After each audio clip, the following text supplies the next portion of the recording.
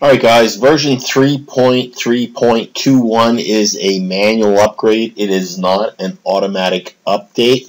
So what I suggest, if you do not want to lose your data from the prior version, that you go into your online lead finder, into your settings, and you will find a backup and restore link, and you will save your data to your backup folder. Okay, and that is how you make a backup, all right, from your previous data. So now we're going to update to the new version. So I'm going to close this down here.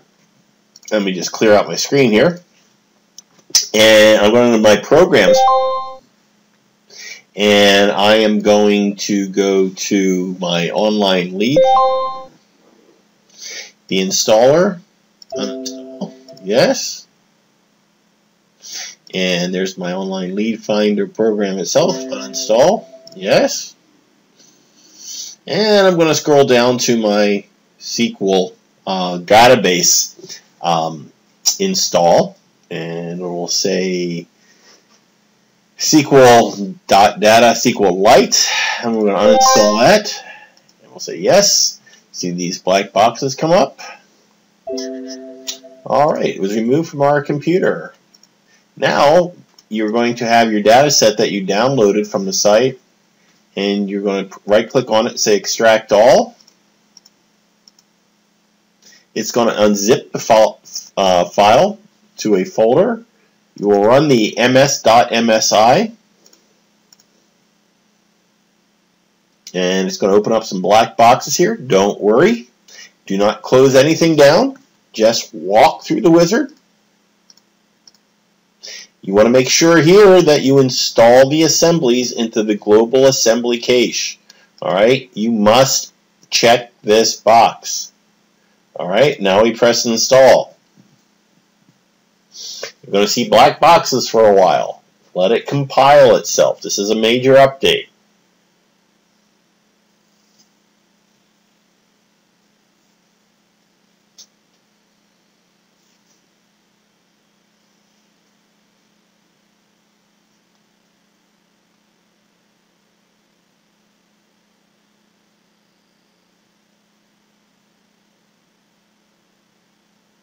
Everything is going fine. Just let it update. Do not close anything. Just let those black boxes work. We are installing a new database structure.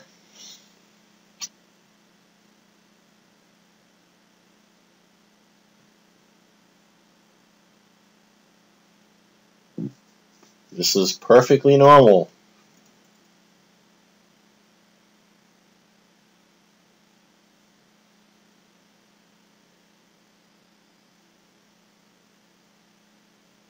It does take some time.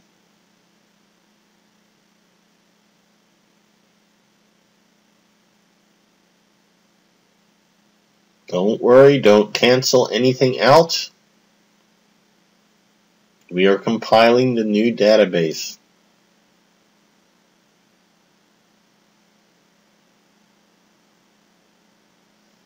This install process will take you upwards to 5 minutes to do.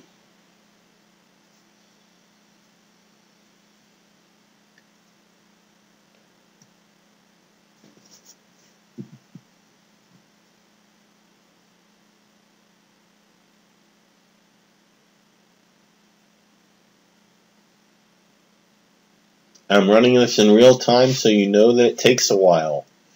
Alright, now you do not have to view the README file, so you can uncheck that and press finish. Now we're getting to install the online lead finder where it says it's complete. Now you can close this down. Okay, your new desktop icon is here. Alright, remember we made a backup of our information here. So we're going to press online lead finder. You'll see that it's the version 3.3.21, which is totally new. Now, because this is a complete new uninstall, you still have to enter your license keys from the prior version. So, what we can do here is if you do not have your registration keys handy, you can always use your backup file where they are. So we're going to cancel that out, it will open up the main screen, and you'll see that it's a trial version. All right. So what we want to do is go back to our settings menu, to our backup and restore menu.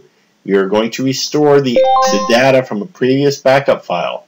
Okay, there's our backup file from the previous version. We press open, and then we say yes, we want to restore, and just wait a few minutes. It has been restored successfully. Okay.